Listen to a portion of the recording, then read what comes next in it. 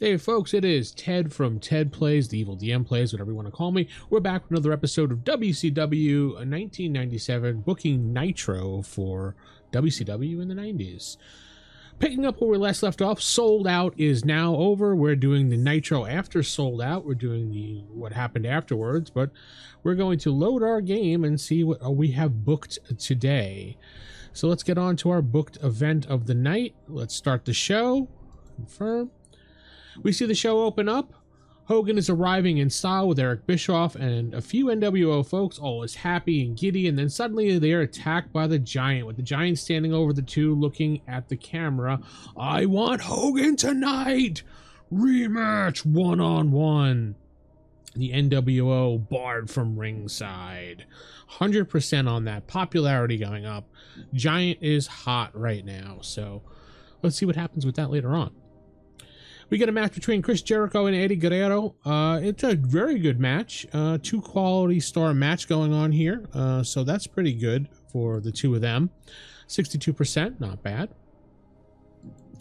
Next match we get is Chris Benoit versus Dean Malenko. And they tried going for an epic technician type battle. I guess they really didn't do that well due to the backstage morale, which I'm not sure how to fix because there's so many negative factors going on right now. It's just really amazing.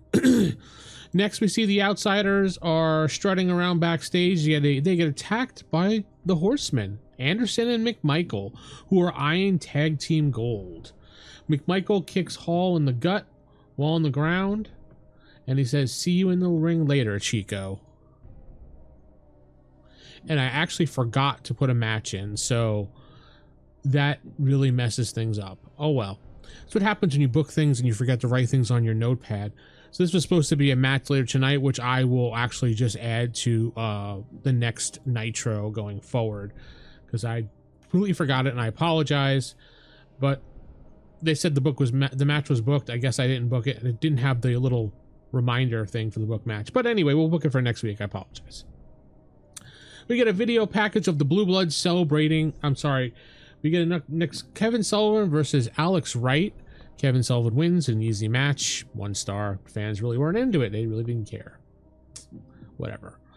The Blue Bloods. This is the one I went to see. It's a package with them celebrating as only the Blue Bloods can in upper class style. A night on the town, just showing how well the rich people can do things after an epic win. Next thing we get Lex Luger versus Billy Kidman in kind of a squash match just to show off the power of Luger. Luger wins real easily. 1 quality star. Meh. Next we get Hollywood Hogan in the back, struggling, pretending he can't walk. The medical staff is looking over him, wondering what's going on, and he says that he can't make the match tonight to James J. Dillon, who's standing there, and he looks and he turns around and walks outside with the medical professional. Hogan waits a moment and then stands up and he starts playing air guitar, celebrating with Eric Bischoff, and it's Eric Bischoff stands up straight and is going, kind of telling Hogan to look over his shoulder, which we see James J. Dillon standing there with his arms crossed, saying, arms on his hips, saying, excuse me, oh, I guess you can wrestle tonight then, Hollywood. So we will see Hollywood Hogan versus the Giant for the main event. The title is on the line tonight. NWO is barred from ringside.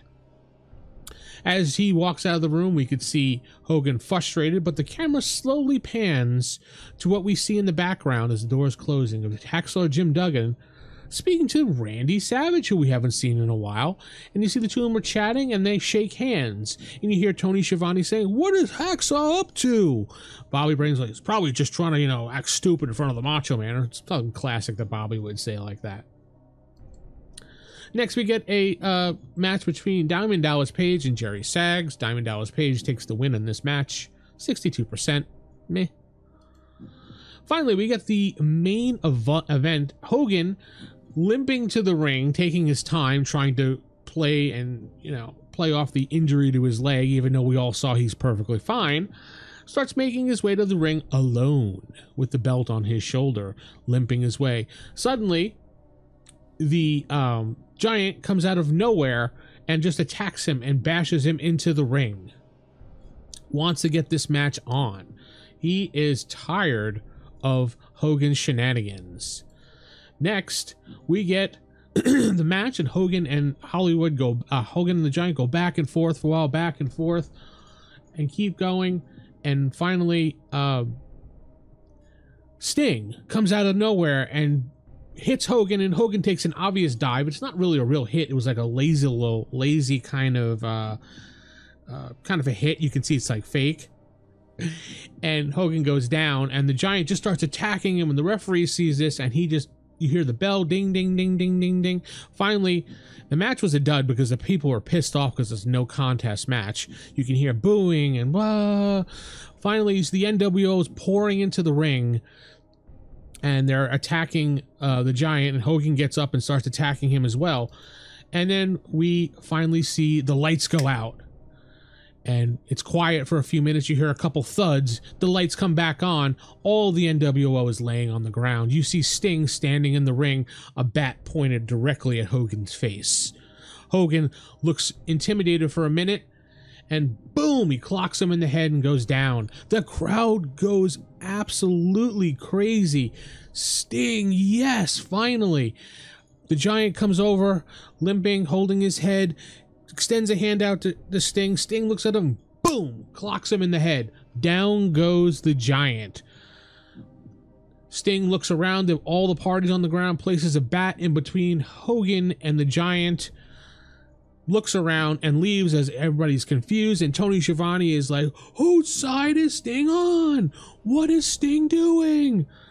And the group fades out as we're wondering why Sting starts walking to the back.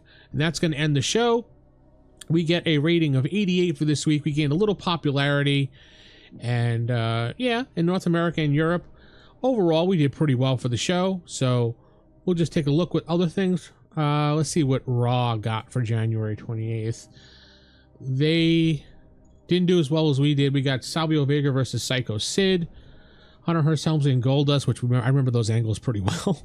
British Bulldog and Jake Roberts angle, okay. Rocky Maivia versus Billy Gunn, Rocky wins. Shawn Michaels and Psycho Sid. Jake Roberts versus Jerry Lawler. The Undertaker versus Brian Pillman. That would probably be a decent match, though. I don't know. But none of the matches make sense because it's the AI booking. But that's all we have for today. I will see you next time for the next Nitro. And don't forget to like, comment, and subscribe. Good night, everybody.